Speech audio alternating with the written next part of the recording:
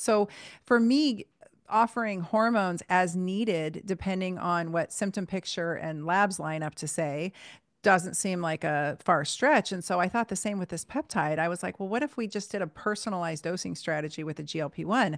Obviously, some of these horrible side effects are probably just an overdose issue. Like these Hmm. people are literally being overdosed. And so they're nauseous and vomiting and having diarrhea. Like that doesn't seem necessary. Called all my friends who were using this peptide in clinic. And while some of them were using them at lower doses and calling it microdosing, they were still using it for weight loss and or metabolic health.